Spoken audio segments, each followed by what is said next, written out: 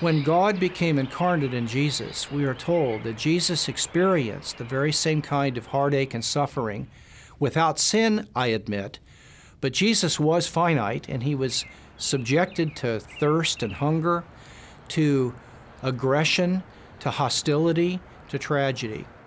And when Jesus stretched his hands out on the cross, he was saying, I love you this much. I love you so much it hurts. I love you so much I'd rather die than live without you.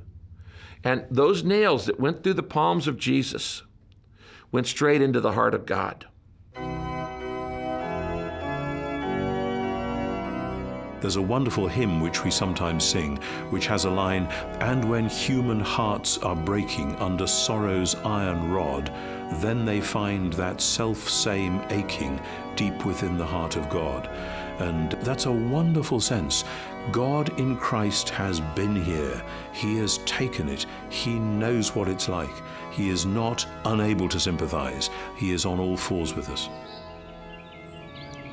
I mean, Jesus was the most God-forsaken man who ever lived, so that he might in turn tell us, I'll never leave you, I'll never forsake you. That tells me God feels, he empathizes, he cares about my pains. He felt the sting in his chest first, and that encourages me when I hurt.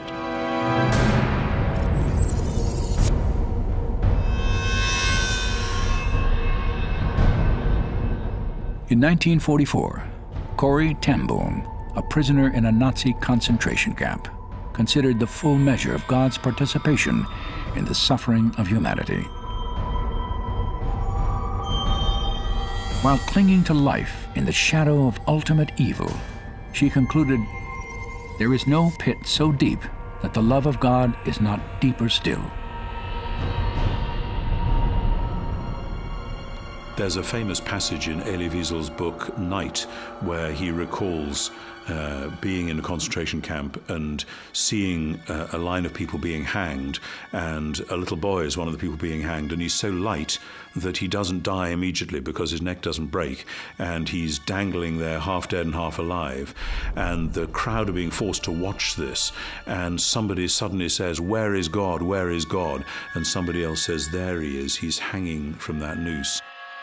That's the answer to the question that's often asked, where was God in Auschwitz? Where was God in Darfur? He was there. He was in the gas chambers.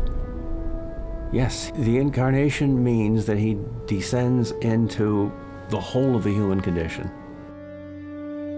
God is there at the heart of the mess and taking the worst onto himself. That's what we believe when we think about Jesus, and that's why ultimately we have hope. It makes me feel there's a certain kind of kinship, that God gets it, that God understands. He's been there. He doesn't just have the facts straight. That's omniscience. He has entered into the experience of it, and that's something entirely different. He knows exactly how I feel. There is no pain that I'm going through paralyzed. He was even paralyzed on the cross. That tells me he identifies, and that, for me, is enough.